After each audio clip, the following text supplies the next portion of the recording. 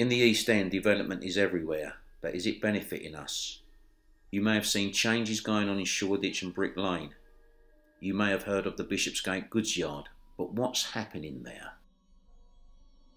The Bishopsgate Goodsyard is a 10-acre site that's bigger than 6 full-size football pitches. The land is public land, owned by Network Rail.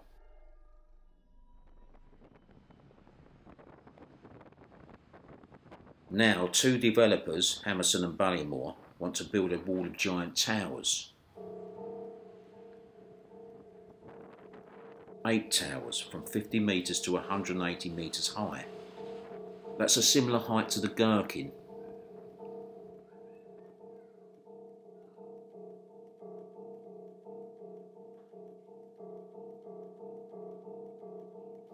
These towers will cast long shadows over the area, blocking out light and warmth.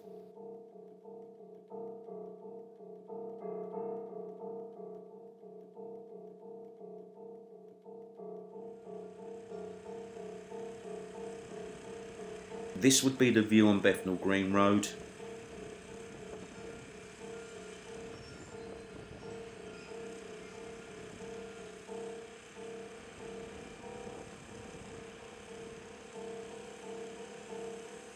And this would be the view on Shoreditch High Street.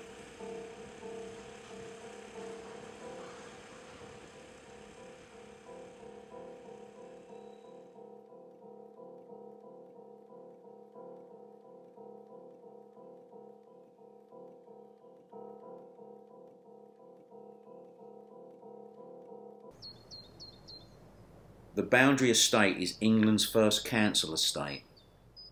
Light was an important part of its design. It was designed so sunlight could reach every single flat. In winter, the shadow of the towers will cover the Boundary Estate for most of the day.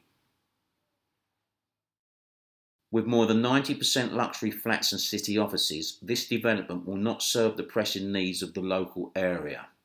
It is not designed for the local community. Like Canary Wharf, it will be a private space. It will take away our light, it will push out local businesses and give nothing back. Developers are cashing in on the hard work and aspirations of the people of this area.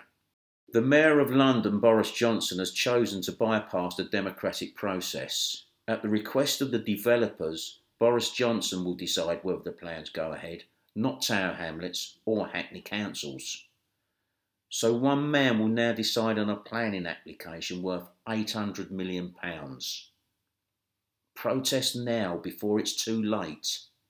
Sign the petition to Boris Johnson on change.org.